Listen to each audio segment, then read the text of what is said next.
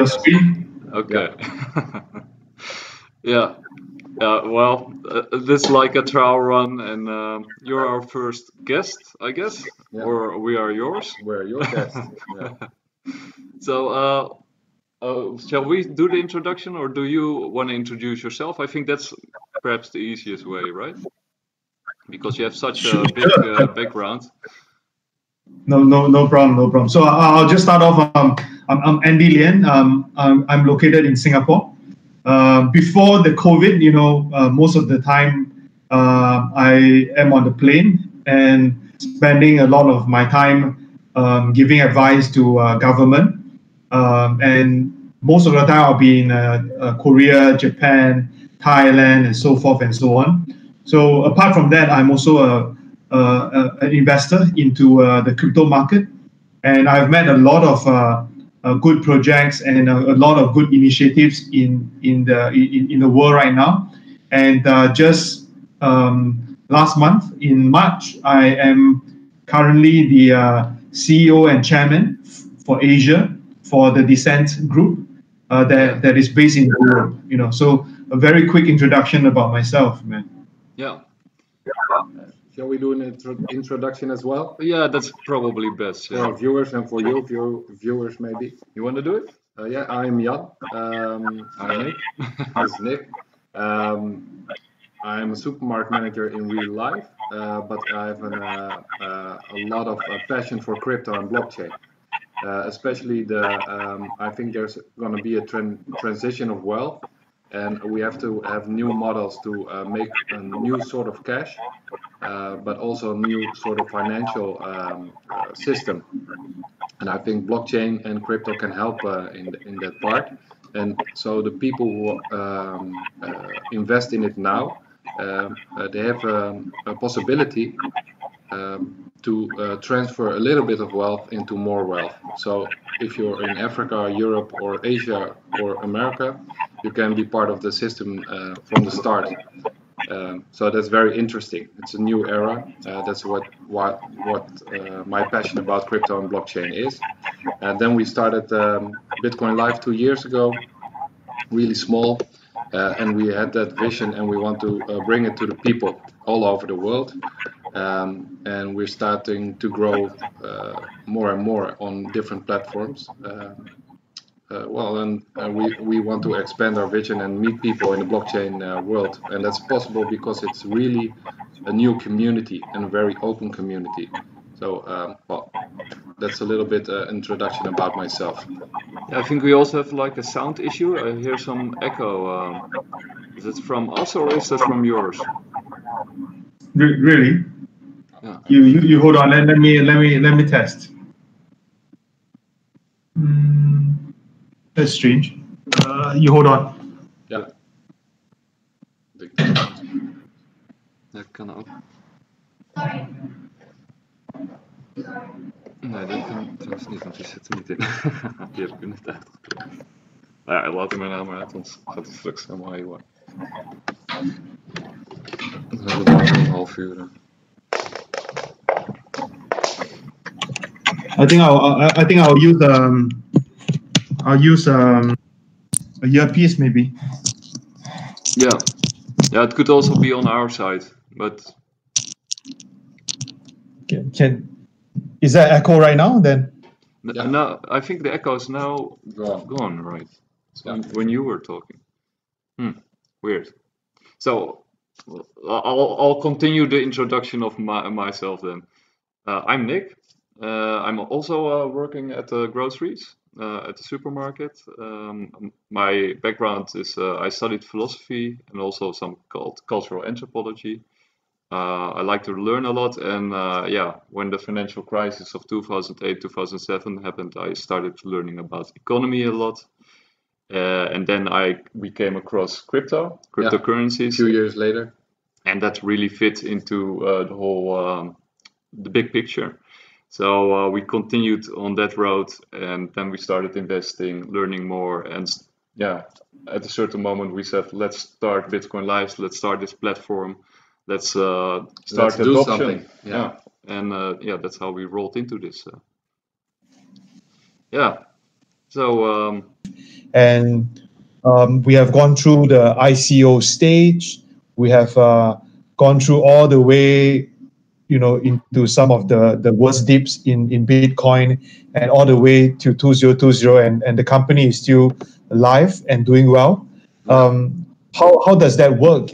Most of the time, if you look at a lot of different crypto projects, they are very much focused on the cryptocurrency aspects of things. So they talk about how the price went up, and then how the price went down, and then it never came up again, and so forth and so on, right? So for Descent, the core difference is that they focus on the business right at the start. So when I met the founder, Mate, he told me about his vision, and then I shared with him about my vision. And of course, I post quite a fair bit on Twitter about how I felt about some companies and so forth.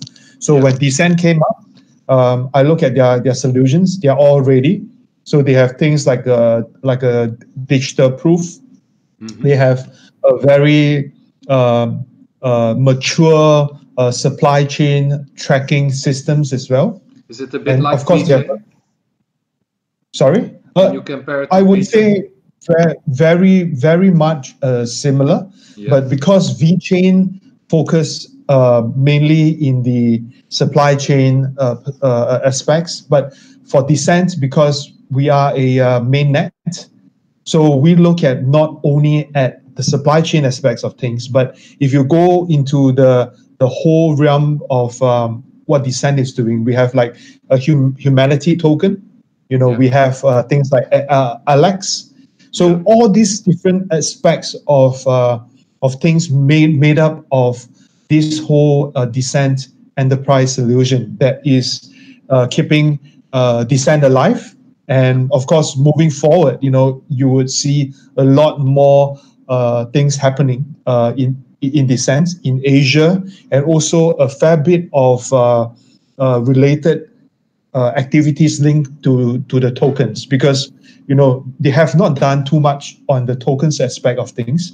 So 2020 onwards, there will be a dedicated focus towards the tokenization and the tokens model that they want to bring it to their enterprise solutions, enterprise clients, and so forth and so on.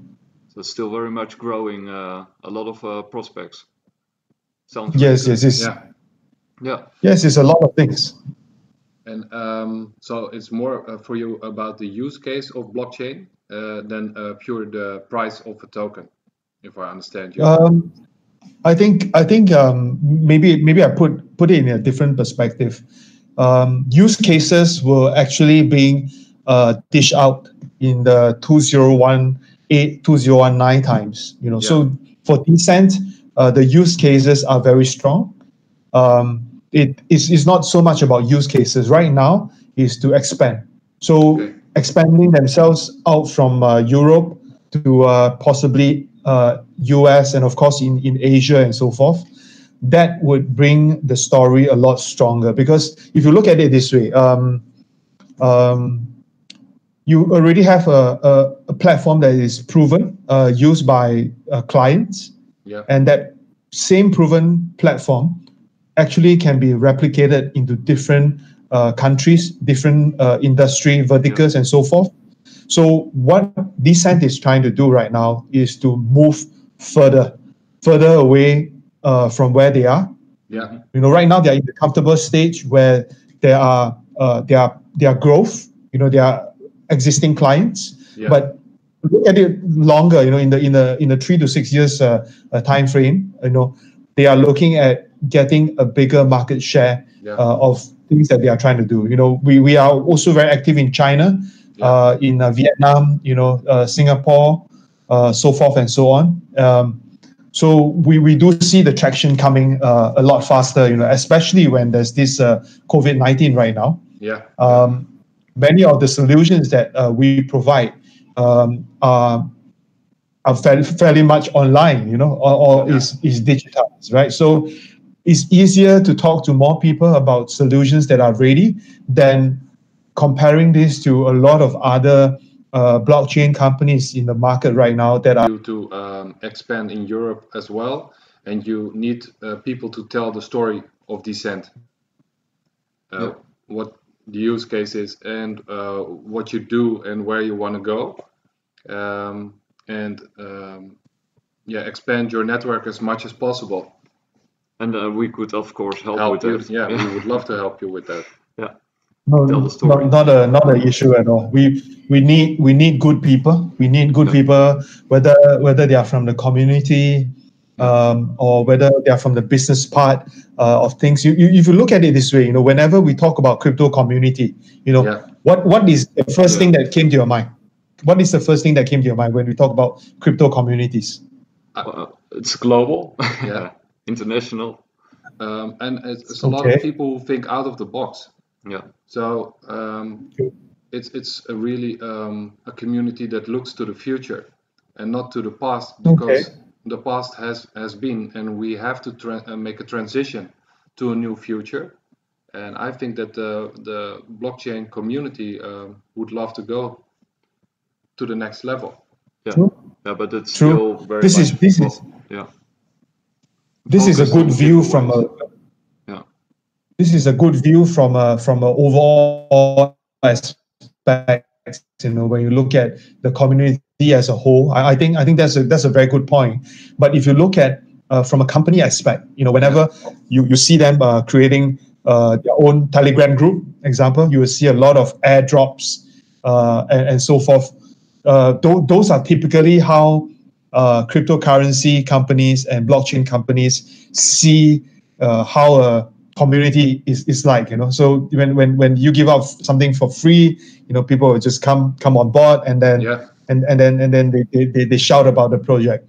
But if you look at it this way, there's no real monetary value in long run. In the short run, of course, you create a certain buzz. You can look at how Ethereum or how Tron is doing it. Well, there are a lot of people shouting about the project. More of Tron. Not so much of Ethereum. But what do you get out from this, right? So my aspect or my view for community is slightly different, and I would also do the same with Descent. So what we see is building businesses. Yeah, you want to add value. Correct. You are right. You're right. Yeah. So when we look at building the value and building the businesses in it, the community leaders are actually the one putting us through to the right partners. Not so much of putting up $100 airdrop and so forth. That's never the case, right? So we hope that once we roll out our community projects or our community initiative, it's going to drive the business instead of just driving traffic. So that is how I felt. But of course, just don't get me wrong. I think driving traffic is still a must. All right, but the main core thing from driving the traffic is to drive the value and drive the business. Not the other way around. No, I understand, because if you just create buzz, it will collapse in a while. So you have to have a long-term value that has to grow. Engagement, and people have to use your product each day, or businesses need your solution to make it grow in the long run. Otherwise, it will die out, just like a lot of cryptos will. I think so too. And Tron is the best example for a project that creates a lot of buzz, and then it dies down, and it does it again, and it does it again, and it keeps doing it. But the value of the Tron is now exponentially lower than a year ago. Another example would be Ethereum is the opposite, which is really as a very much engaged community, which is constantly building, and it's building new applications which are actually being used. So like the DeFi. And they're not even making that much buzz. It's just humming along, growing. They're building. I agree with both your take. The reason why I pointed out Ethereum and of course Tron is I think you have to see a balance. So from the two different projects, of course, they are all big on their own.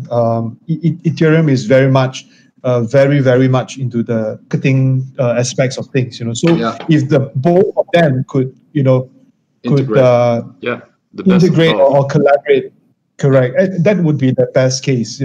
But of course, this is not going to happen. I just hope that they can coexist.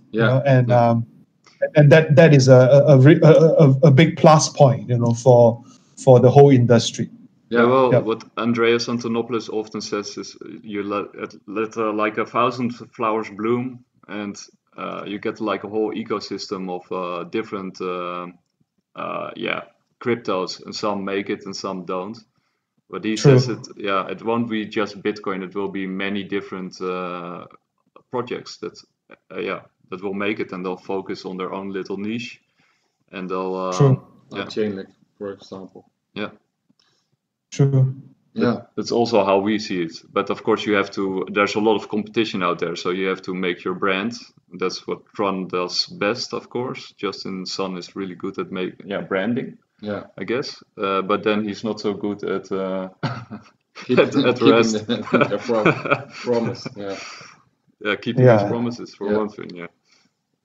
I mean, many projects actually, they tried their best to do what they can, but the bigger market forces, is going to recreate their vision, because Tron or any other projects, will not know that COVID is going to be that big, right?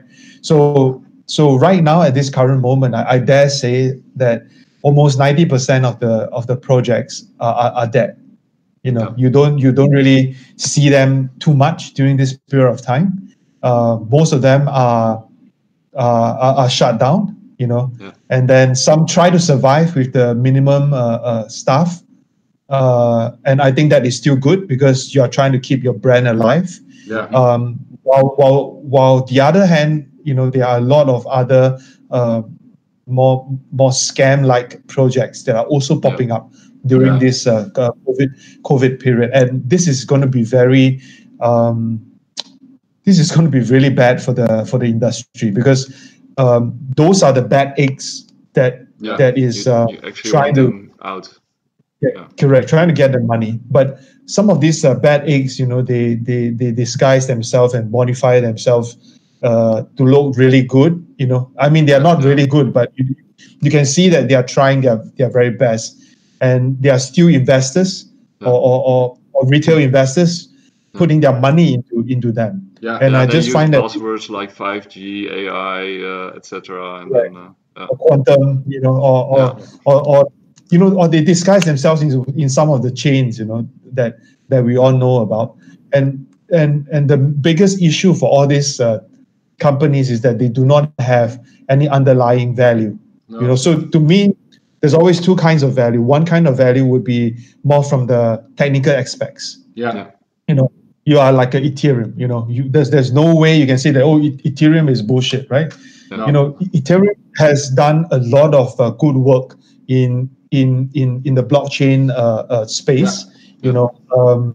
Vitalik, yes, you're right. And the founders and the founding team, they are all very vocal about the technology that they have done. So I think that is one kind of a good value, right? Then the other kind of good value is that you do the correct amount of marketing to push your brand up, right? So with that two combined together, that is considered a good project, right? But if you look at the current trend right now, is that most of the projects out there, they do not have technology, or they are using a technology that is ridiculously available, open source, and then they are not spending too much on marketing. They just get a few KOL, think that they are like, they can influence quite a bit of people on Twitter. They'll just bring them in as advisor, promote him as an advisor, and then start to promote the project. But if you look at it this way, they have no technology. You know why? Because some of these products that they came out with, one is there's no need to have a blockchain. No. There's no need to have blockchain at all, right? So why do you need to raise money using that, right? Then the second issue is that even if there's a need to use blockchain, their MVP would have already been done. Brands, they come out with a like a travel booking using crypto, right? Like come on, man. I don't want to name that, man, but or whoever. But if you look at it this way, why is there a need to do a good MVP where the MVP is already available, on the open source market? All you need to do is the integration of the app and whichever blockchain you're going to choose, right? Yeah. And then how would this raise money, right? Or some other guys they came up with like a tracking device, like a Fitbit, health app. You wear the app, you do your activities and you get tokens. Come on, we have seen so many of this, and all these projects technically there's no need to raise too much money. You know why? All this so-called technology are already available off the shelf, open source, and they look really nice, right? Yeah. And if whatever amount of money you have collected back and you are not focusing on the marketing aspects of things, then where's the money going? So I think we have to start to talk to the right kind of people and the right kind of social groups, to understand more on how a lot of these projects are trying to do things. We have to be educators or keeping the awareness up but for like a lot of quality control, quality check. So yes. Are the best. Correct. You got to do a review, right, of the whole project. If you think that this project is not going to work, right, you go through your team of experts, 5, 6 of them.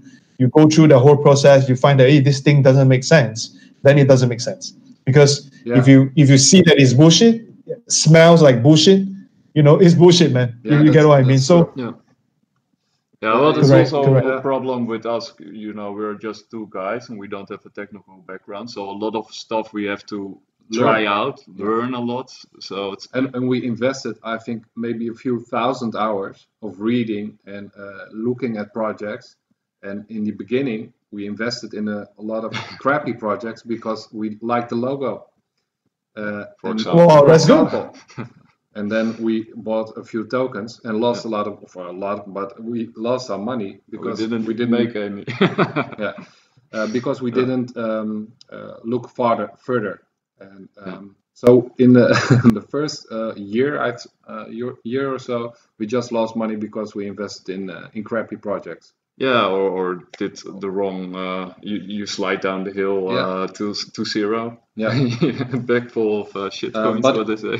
It's not that bad because we didn't invest that much money in the beginning, and it learned us that you have to do a good background check. And even when you do it, it's still difficult because of the things you told us.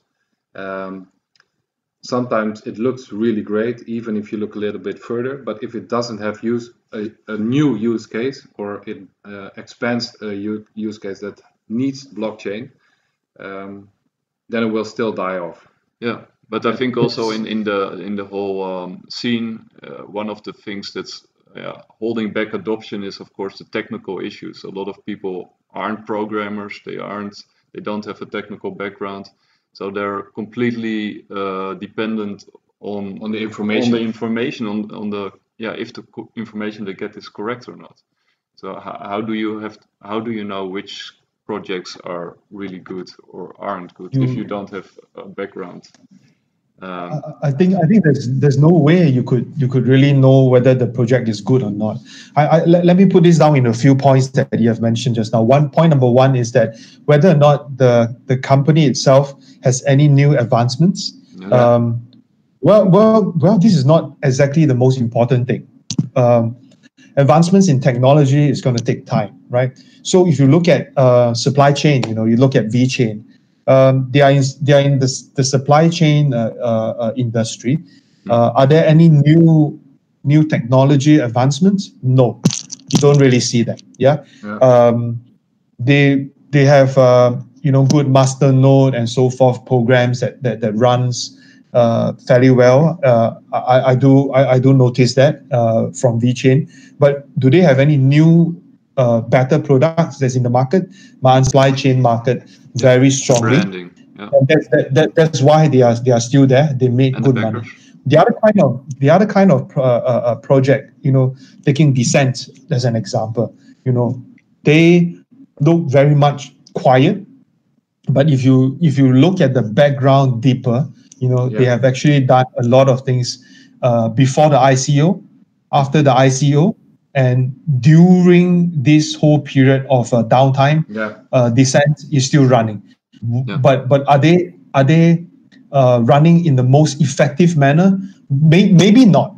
Yeah, maybe not. I can't speak for the whole group, from that aspect. But if you look at it for longevity's sake, they could last a longer roadmap because they took a longer time to make sure that they have the right businesses to back their product up, and from there people can see that so Descent have done ABC projects, and have not created much hype, but they have the books, they have the revenue, they have the profit. But if you look at it from the other end, you see, like what Tron is doing. Tron has very good marketing. They give birth to things like I think the latest one was like Just or something. The founder's name. Yes. And so for them, they came out with this. They bought over things like Steemit, and then some other collaborations down the road. But what you see is that they put up the hype, big time hype first. Then they do the buying M&A of some companies, and creating their own. Then trying to create the ecosystem. But if you look at Descent, it is very different. They raised the money. They kept quiet for good reasons. They develop and they form a couple of pillars that is using the Descent core technology, and then they try to push it out in 2020. So it's a very different effort because they already have the clients. Correct. They already have the clients. You're right. So they have the clients, while Justin, in another hand, they are doing a fantastic job to get the marketing up. But again, it's two different ways of looking at projects. It reminds me a little bit of Chainlink, because Chainlink was quiet a long time, building, making connections, networking, and then suddenly they exploded on the market, and their branding from that moment on was perfect. But they did a lot of work beforehand, working on those pillars, like you said, and they were very quiet until they exploded on the scene. I agree with you. Then the other point that I want to share is that, in our conversation, you talk about the kind of, you lost money buying some of these altcoins, or shitcoin, the funny part about this is that, there are retail investors, professional investors, institutional investors. They all have different investment portfolio and risk that they want to take, right? So in general, almost everyone you see on Telegram groups and so forth, they are all retail investors. They buy small amount, and they try to speculate. They try to speculate. So sometimes it doesn't go very well. So some of them with small amount of money, they actually put themselves into very big risks. I'll give you an example. Let's say that one guy has $1,000. $1,000 maybe is a big money, right? Well, $100 maybe, $100. All right, $100. So they would. I would typically see this.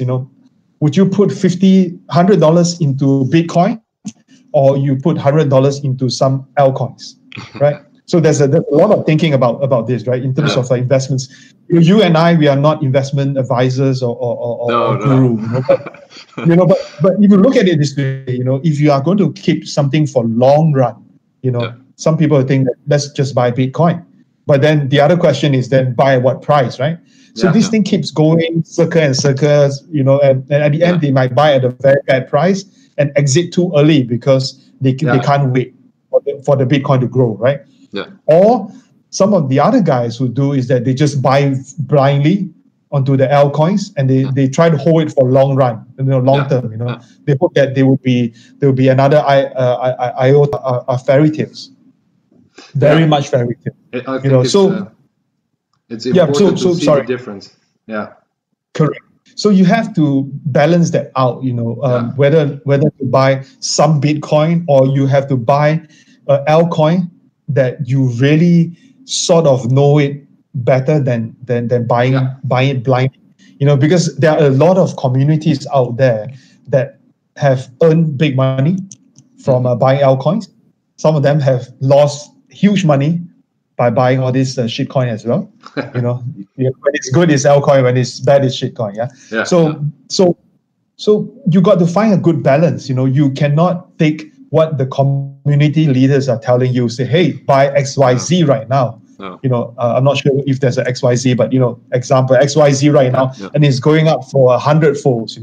All these things, in my humble opinion, are illegal, because there's no way, one, you talk about the pricing. Two, you cannot guarantee any form of pricing. So all these things are illegal. So if you look at this from a more governance standpoint, in the next year or so, I think things will change. I've seen a lot of projects, whether it's on a network A or protocol B or mainnet C, they are all trying to tell people that their price is going up, and a lot of these advertisements are illegal. So I hope we see a difference. How do you see the impact of the halving? Because we are believers in Plan B, and so we actually expect the price eventually this year somewhere to really start rising. But personally, I like the philosophy: if the Bitcoin price really starts to rise significantly, then a lot of that money from Bitcoin will flow into other altcoins. Will also flow back into the altcoin projects. Well, this is something that. Okay, so two things. First thing is if Bitcoin goes up, more money will flow to the altcoins. Is this true? I don't think it's 100% true. Because it really depends on who are the big whales that is holding on to the Bitcoin. And what they want to do.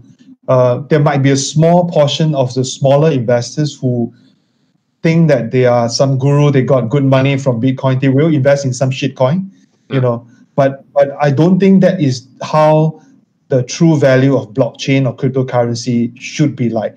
You have to be backed by a certain good value, some good beliefs, and a good business model. If there's no good business model behind it, whatever staking that you are doing, these are bullshit. They stake it there, and the miners are being paid peanuts. And they give you a 40% return from your staking. Do you believe in this kind of a good deal? Well, let's again not name who and what. But you look at it this way, a lot of things you can't really believe in it from a face value. Then you talk about the halving. Some people ask, is it going up or is it going down? For Bitcoin, it's always going up and it's always going down. So it's just a matter of what kind of price you are looking at. Some people they were thinking of buying them at $3,000, right? But I always tell my staff, who are I have a group of analysts as well. So I always tell them, so put it hypothetically, it drops to 3,000. Yam, how many are you going to buy for Bitcoin? How many Bitcoin are you going to buy? Example. Buy one Bitcoin. Yeah. If it drops to 3,000, how many will you buy? How many more will you buy? As many as I can. You put it this way, you see, as many as you can. It depends on whether it's 100,000 or is a 1,000 or is a 5,000, right? Because that 3,000 period is a very short time frame. Yeah. So at that time frame, if you only have $30,000, you can only buy 10. Yeah. And then how long can you hold this? Not everybody has deep pockets, right? True. So if every coin you earn $1,000, Yeah. that is just $10,000. Are you happy with $10,000? You know, if you are happy with $10,000, then it's okay. You get what I mean? But most people, they are not happy with $10,000. So when they start to hold, that is where the opportunity cost kicks in. And then more Bitcoin. Yeah. So I think whether it's going to halve or not going to halve, it doesn't matter to most people. Yeah. You know. Yeah. The only thing that matters is that, come on, man, please do not drop it to less than $3,000, because that will break a lot of beliefs, behind Bit. So that is the only thing that we keep things going, right? So that's how I see that about halving, Yeah. Well, yeah. We could probably fill the whole show about it. So let's go to another topic. Yeah. Well, we're of course like community builders. Yeah. And Jan is really good at promotion and marketing. I'm the Justin Sun of the two. Yeah. I'm more into I like the content piece. He's more like the writer and the in-depth researcher. I look more at the projects. Okay, what do they bring? How do they look? And how do they sell it? Yeah, you do also a lot of research into the projects themselves. I like the macro picture more, how everything fits. Okay, that's nice. With $1,000, with my resources, I could make the project look very nice. But but the thing is, there's no underlying value behind a lot of that. Yeah, but I also look at that piece because we talked a little bit about VeChain. I've been following them for a long time, and Chainlink as well. XRP, you talked about XRP. I've been following them for about 4 or 5 years now, and you can see some projects keep at what they think their business model must be like. So saying that, I also look at if a project is centralized or decentralized, and in some projects it's better if it's more centralized. In other projects it's better if it's decentralized. It creates value because people trust Bitcoin because it's decentralized in a sort of way. But if you look at VeChain, I think it's more centralized, but you need it to be fast, and you need it to sell the project, because people want who are in how do you say it?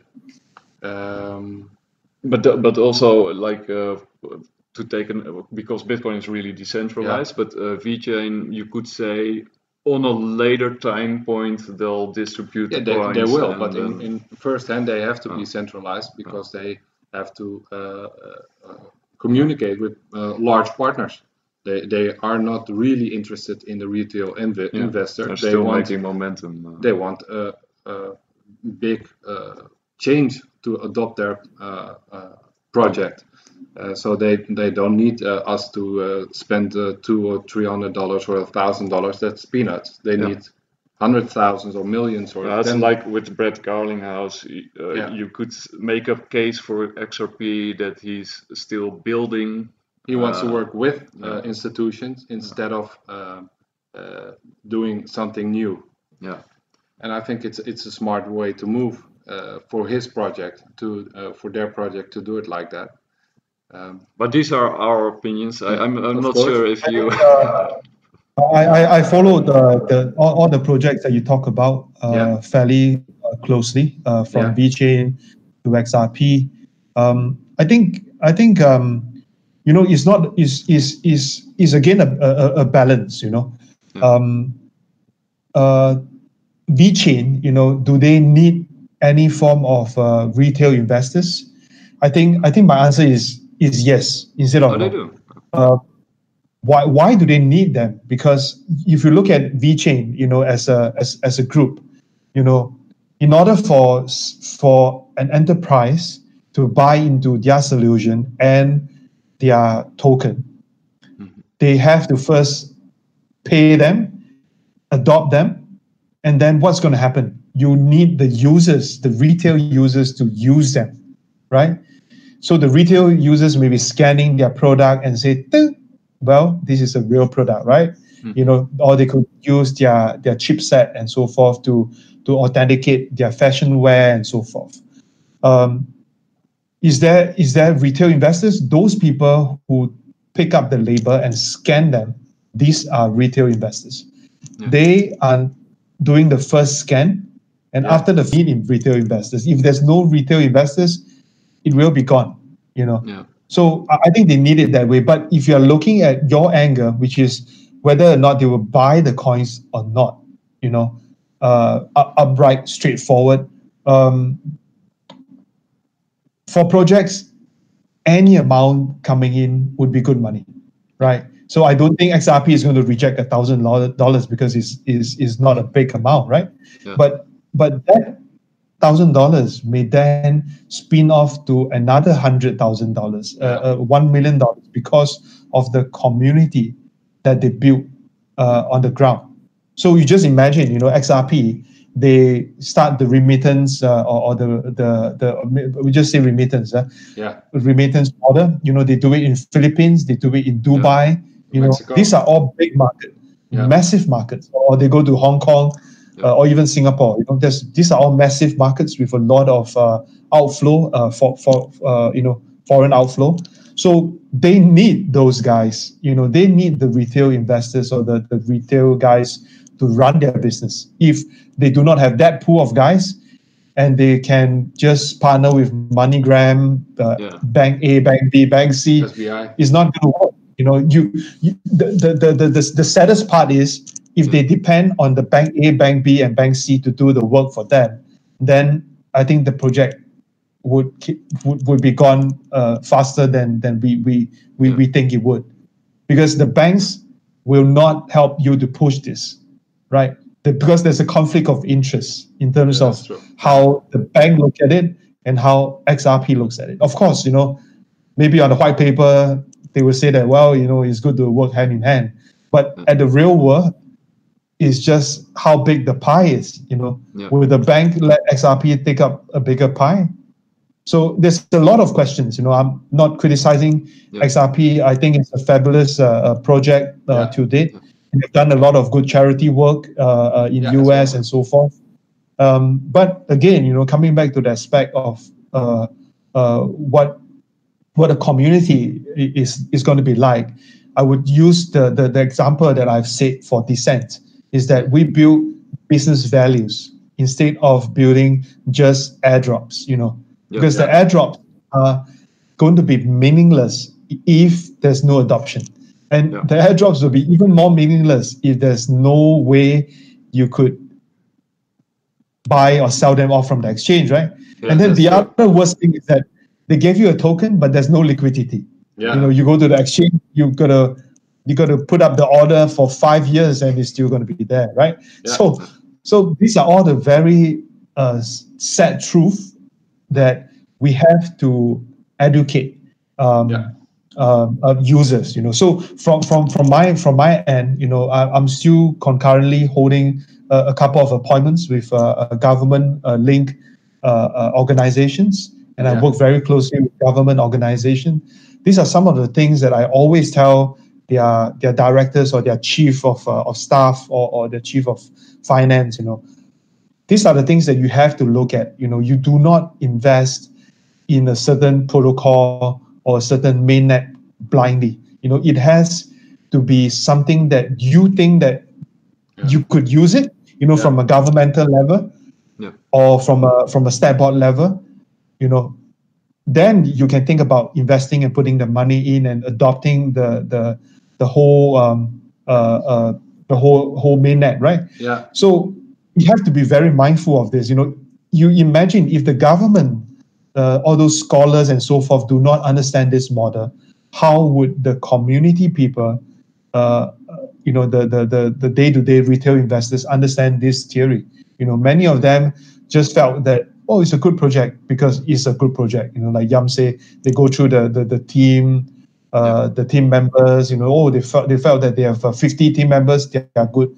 But then out of 50 team members, they could be all stock images, from somewhere, right? Yeah. Or they could be some advisors that are on multiple projects. There are people like that in the market that we know, right? So we got to be very mindful. So we have been trying to push out a lot of initiatives, from a more non-profit angle.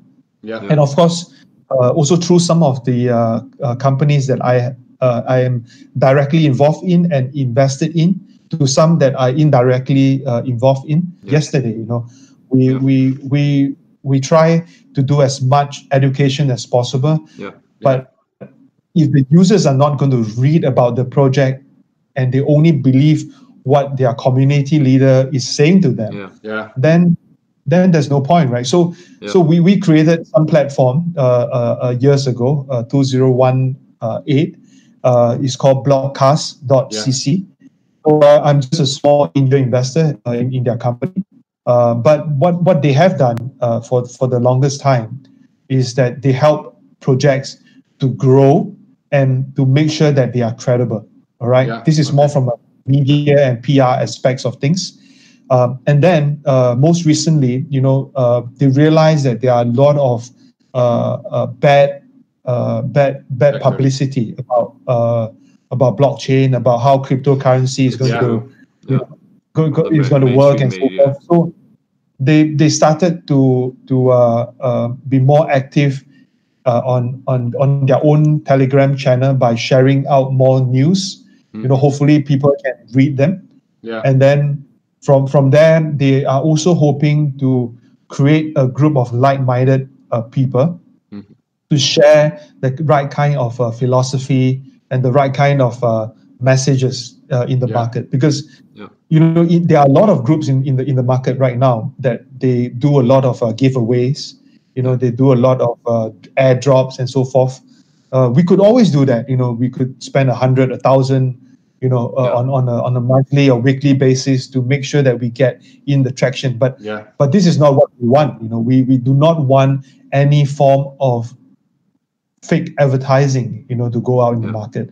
So I was talking to Nicholas. It would be good if there would be a group of people sharing the right kind of news and messages in the market, instead of just liking a post, or instead of just retweet a post, or put a lot of comments on the post that are not relevant.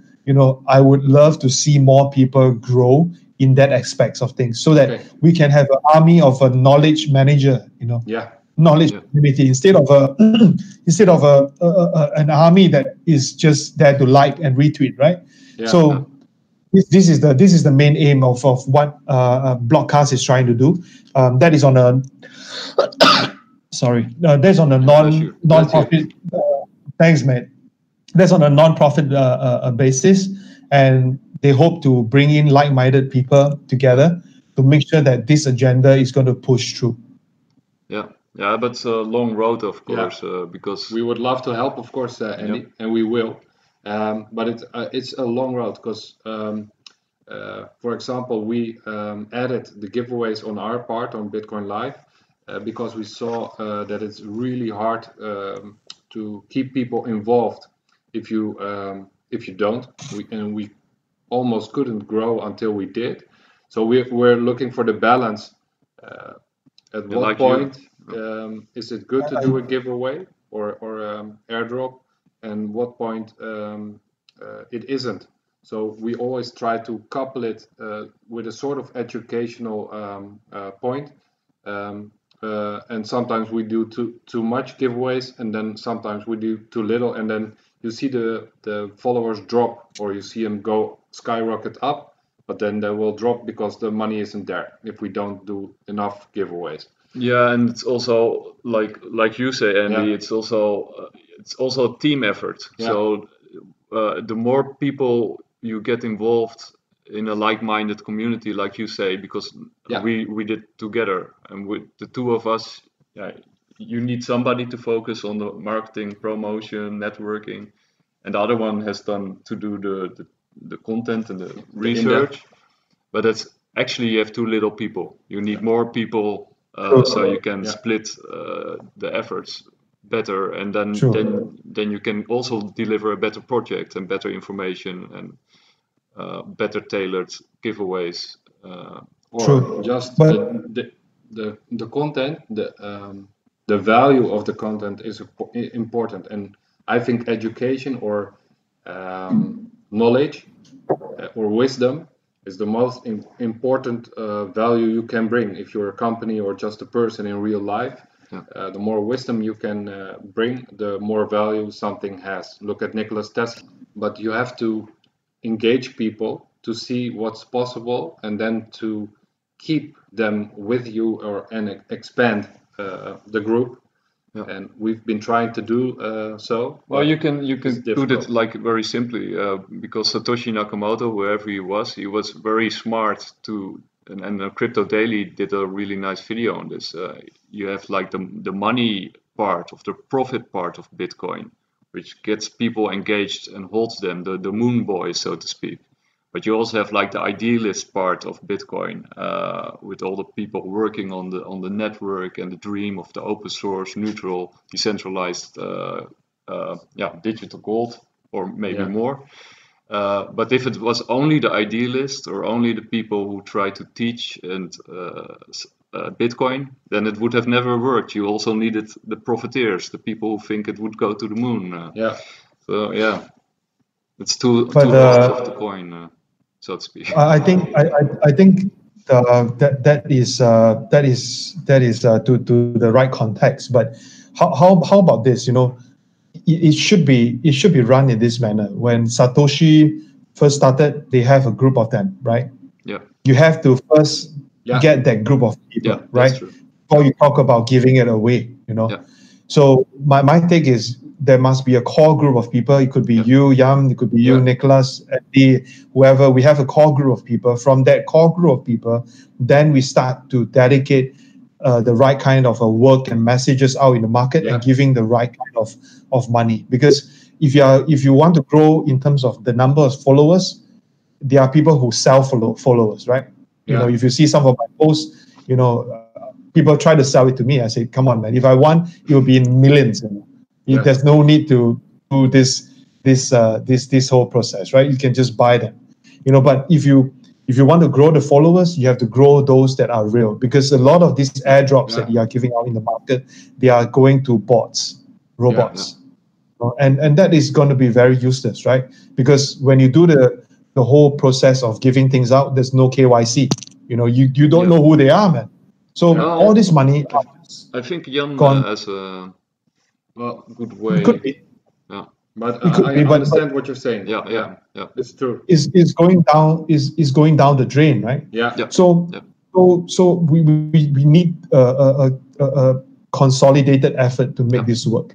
Then the second thing about Satoshi, you know, of course I don't know him, you know, and of course there are a lot of Thanks, man. and he's a very smart guy, you know, to look at how the incentive and how the whole decentralized world is going to be like, you know, if everybody live in Bitcoin, But the real truth is, because of Bitcoin, there are a lot of other coins that came out, right? And this formed the whole cryptocurrency family. So it's no longer just Bitcoin. Of course, Bitcoin is the grandfather of everything. But you know, you look at the whole ecosystem. Not all coins work like Bitcoin, right? And the other point is, Satoshi would have never imagined that there are a lot of people who came up with the mining pool that started to profiteer that fast within the blockchain or within the Bitcoin ecosystem, right? I think he might not have thought of that, you know. And if he would have thought of that, I think he would have changed his model a lot more. So there's no perfect scenario, you know, for all the coins. And one of the other points that I want to share is that whether or not the project is centralized or decentralized, it doesn't matter at all. Just to be real honest, because most of the projects are centralized. Most of them are centralized, because there's a figurehead or there's a a CEO. There is a whole structure, you know, behind the whole the whole coin. So I think most of them are centralized. But if they could put up good governance and compliance behind their company, Yeah. you know, it can work very well, you know, whether it's centralized or decentralized. Yeah, I think so too, and it also depends on the use case, of course, because you do. I think the most powerful thing about Bitcoin is, of course, that it is fully decentralized, but a lot of coins don't have to be. A lot of big wheels that are holding on to That's huge. true. That's true. So And the miners, of is that course. decentralized? Yes. So again, that goes back to the fact that whether it's decentralized or not decentralized, it doesn't matter, because the thing that matters most in a project is they have the faith in you, and if they believe in you. If they believe in you and have the faith in the project, you know, they would run very well. You know, whether it's decentralized or not decentralized. You know? Well, that's true. I guess it's a matter of how you look at it. But I think there's a lot of faith in Bitcoin because it's decentralized, and that's why you have so many whales in it.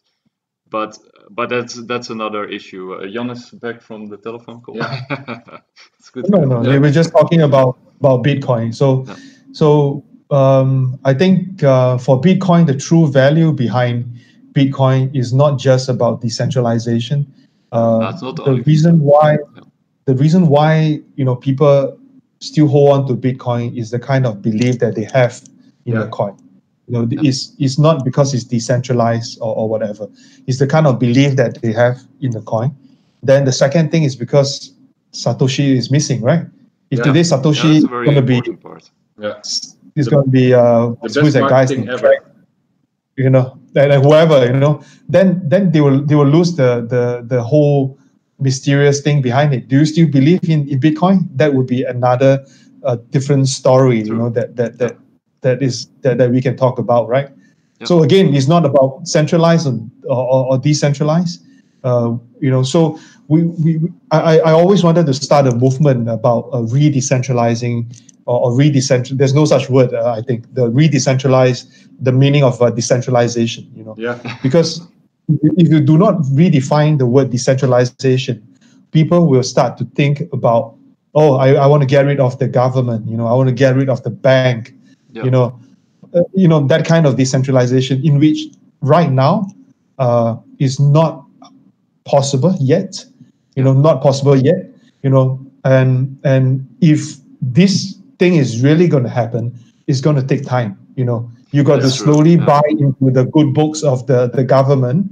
You know, sleep with them, eat with them. You know, understand, you know, the right parameters to move around. Then, you know, you look at, you know, forming a new world out from the current one. You know, I think so again, you know, it's a very long procedure, you know, that we are talking about. Instead of just people shouting about DeFi, you know, people shouting about decentralization. So the word decentralized got to be redefined. If we do not redefine the word decentralization, you know, then there's nothing, man. There's really nothing. People will always think that decentralized means this way, you know, but actually it's not, man. You get where I come from. Yeah, I think now Ferguson wrote a really nice book called The Tower and the Square, and it's basically also about decentralization. He used network theory in his analysis of history. He always has like groundbreaking books, and he argued that you both need like centralization and decentralization, because if you only have decentralization in history, you get basically anarchy. Which isn't really that good. Right. You're right. But it's a really interesting book. I can highly recommend it. I think also here it's about the balance. And it's about accountability, and people have to be responsible for their own actions and less dependable on governments maybe to take make their own decisions. And follow some rules, because if you don't have rules, you will have anarchy, and I think nobody's will be the better for it. So you're right, Jan. Because I think that kind of thinking would be a lot better. You know, not lesser dependency on the government, or lesser dependency on just purely the bank or the financial institutions. I think that is that is a good way to look at decentralization. But again, not everyone in this current industry is thinking like that. No. They are not looking at things from a logical standpoint. Like I've mentioned, in the earlier words, people do a lot of stake, right? Fundamentally, go back to the fact that we need to make sure that there is an underlying value to the thing that we talk about, right? So the value, the underlying value in that piece of asset, whether it's a coin or whether it's in the company or whether it's in the team itself, that is actually the underlying value, not so much on just looking at the coin price on coin market cap. Everyone. You just imagine if today coin market cap or even the exchanges in the world come out with a consolidated effort to set forth some rules in terms of how listing can be done. Would that be a lot better? I think that would be a lot better because they would then eliminate all the shit coin that has 100,000 in the pocket and trying to tell you that they have 50 million. Right? That kind of a situation, right? So these are things that are still fairly centralized. But you need that kind of centralized effort to make sure that things are consolidatively consolidated, and the efforts and the decision made are from a consolidated effort within the industry. Then this will be something big because it's on a global level. Not so much of decentralized. Singapore does their own, Malaysia does their own, Sweden does their own. It's not so much like that. But again, this got to be a process, and I don't think it has reached to that stage yet. But I think sooner or later, people like CZ or even people like Huopi, Li Lin and gang, they would possibly sit down together and then form a certain rule. Because imagine if the government, if any of this listing goes wrong, the government just turn their head around and look at Binance, Huopi, OK, and say that, hey, you guys are at fault. Do they still dare to do the things that they did before? I guess they won't, right? Because they are all governed by a set of governance within the company and also within the jurisdiction of the country that they are operating in. So that would be the kind of effort that I would love to see. People like CZ or Li Lin, Sky, Star, and gang, they could just work together to make sure that they have a consensus, on how this whole process is going to be like. But again, it's not up to us, Yeah, well, Jan and me are always wondering and a little bit sad about all the tribalism within the crypto community, because there's a lot of, competition is good, of course, but you have a lot of my coin is the best and your coin sucks, and if they all work together, you have to have some quality checks, and that too. And you have to work together to make it. But of course, the bad coins, they don't want to work together, of course, because they have nothing to offer. So they do want tribalism, and then you need regulation. Correct. Whether they are the big coin or the smaller coins, I think they all work in tribes, but many times, within a whole village, there are multiple tribes. They are still able to work together. That is then considered a good village, right? So right now we do see people trashing that coin, founders trashing the other coin. Let's not name who again, but these are all things that are not very nice, because people will not see so and so as just trashing out. They will think that the industry as a whole is just pretty childish and not ready. Also detracts or what you call it. The attention goes from content to he or she said. So it detracts from the content also. Correct. You're right. So this thing go back to the thinking about redecentralize. So we have to redefine a certain meaning behind the word decentralized. Yeah. You know, how do you see the whole decentralized process is going to be like? If we continue to work in a very silos manner, you know, you are your coin, I'm coin, and he is not my coin, and he's my enemy. Yeah. Then the whole community will just be in a big mess. Yeah, you know? That's true. So create unnecessary tensions because it will affect how their community are thinking. Because the leader could say something very innocently, saying the XXX chain is bad, you know, but the community will just take it and amplify it to that's true. larger chaos, right?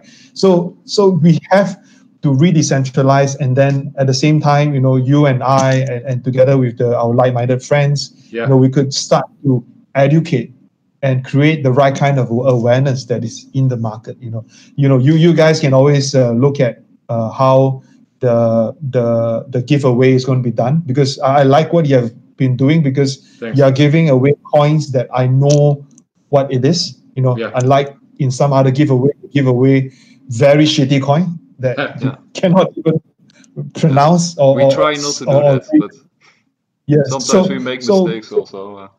I guess. Of course, because you want to work with projects as well, right? I do understand, but you look at it this way, you know, at least you guys are giving away things that are valuable to your fans, right? Yeah. And then if we today, like in this video, we could try and reach out to more people to understand how the whole industry is going to be like, then things will be a lot more smoother, right?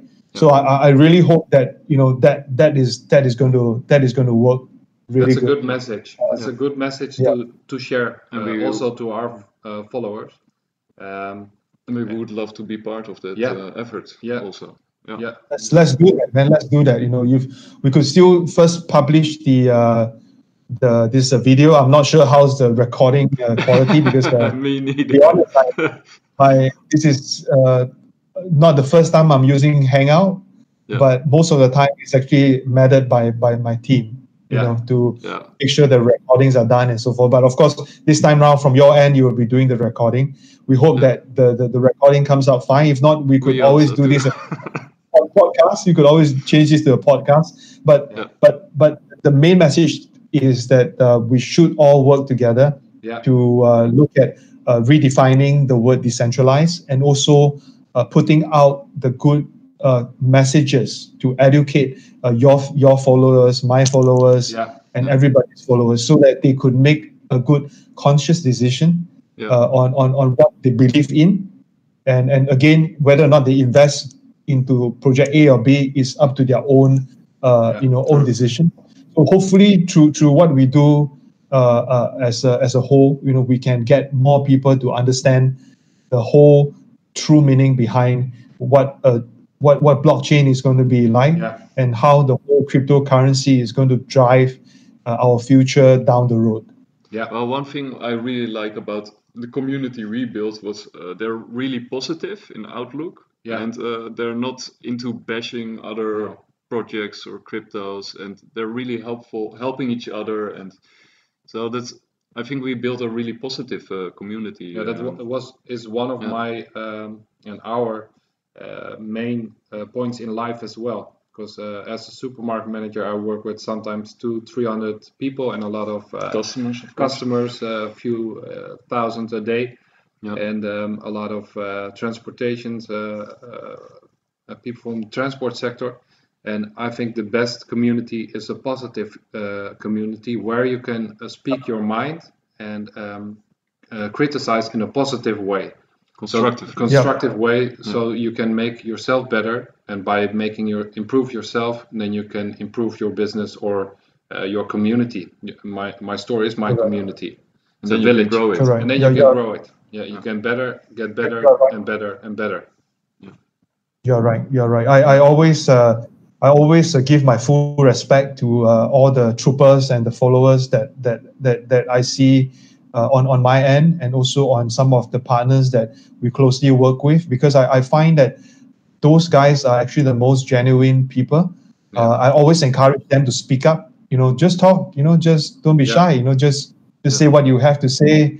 Whether or not your English is good or not, that's not a problem. No. Just say what you have to say, and then from there, people will know, how you feel, and they will also know that people commenting on places like Facebook or Twitter, they are real people. Because if you are just talking about again, so that's why we have to work together and make sure that this can be captured.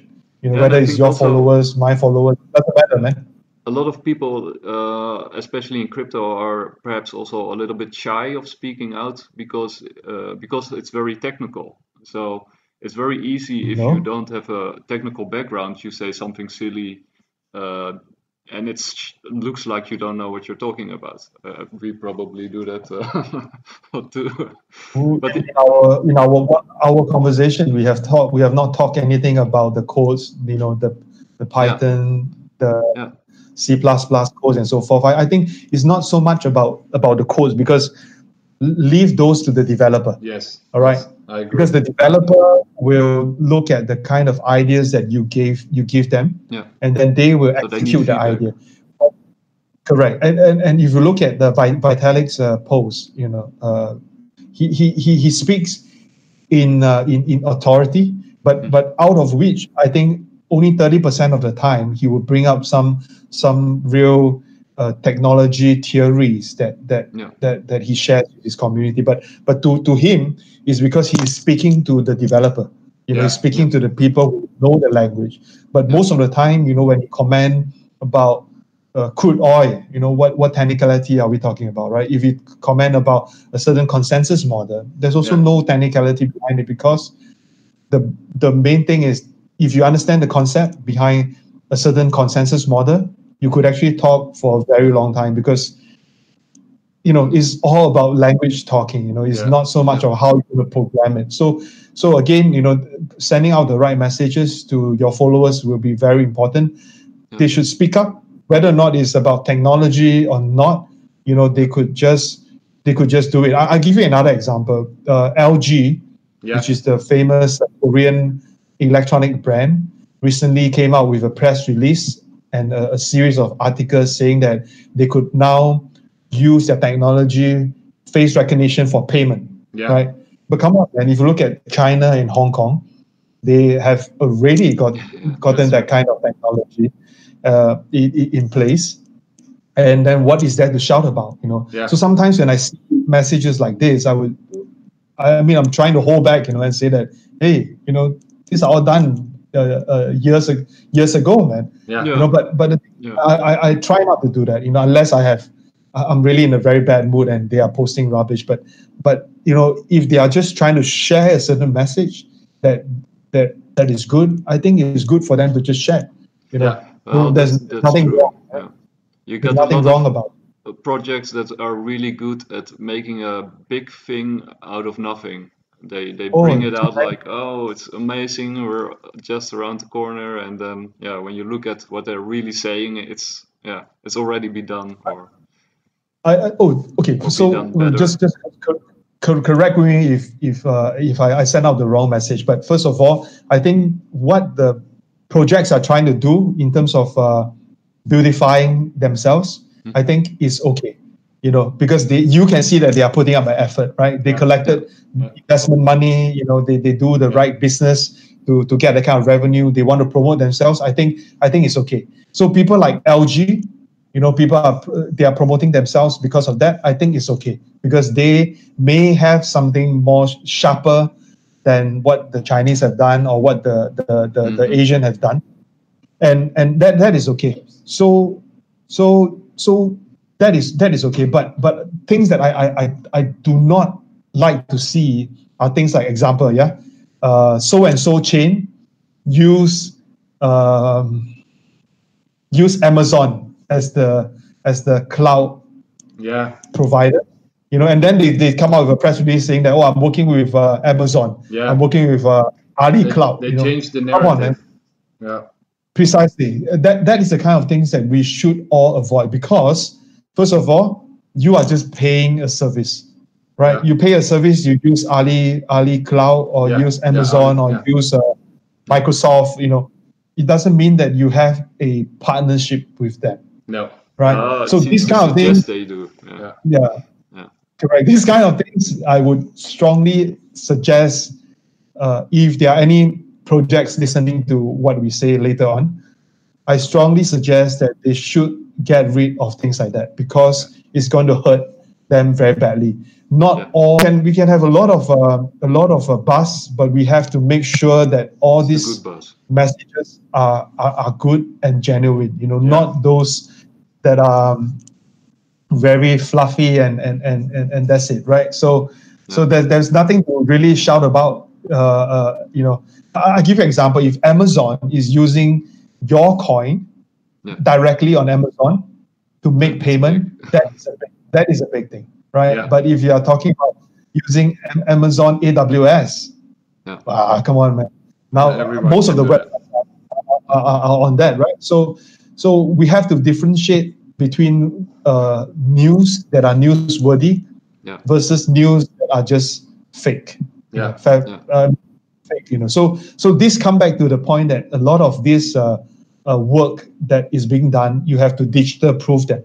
If you can digital proof the news or the news sources, then that is additional value that blockchain can bring to the society. We try to filter out the good news from the less news or less interesting news, or fake news. Of course, you also have fake news. But like we are a 2-person team. So if you're a part of a community, a bigger community of like-minded people who can reinforce each other, that would be very helpful, of course. We should. I would introduce you to the people that I partnered with, and also to my own. I think all of them can add a certain value to our conversations today. And again, we want to create a better crypto community, and also pushing out good projects that will make a lot of difference in the market. Guys, I got to go. Of course.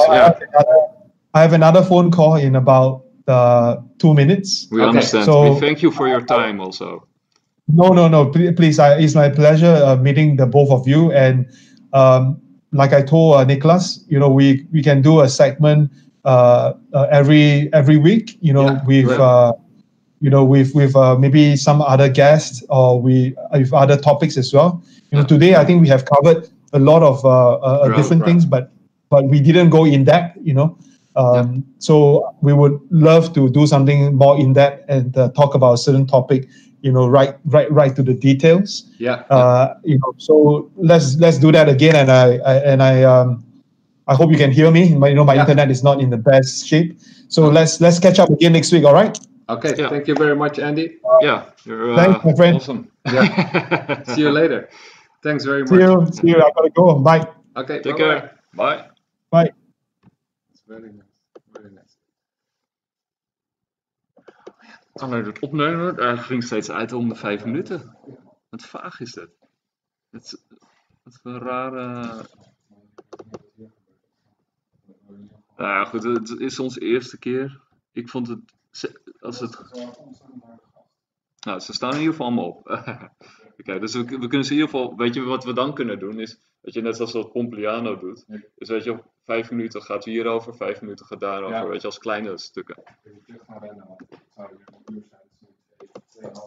Oh, is serieus? Dat is zo lang. Jezus. We begonnen pas 3 kwartier nadat we zo. Ja, dat is goed. Om 6:30 weer. Dat is goed.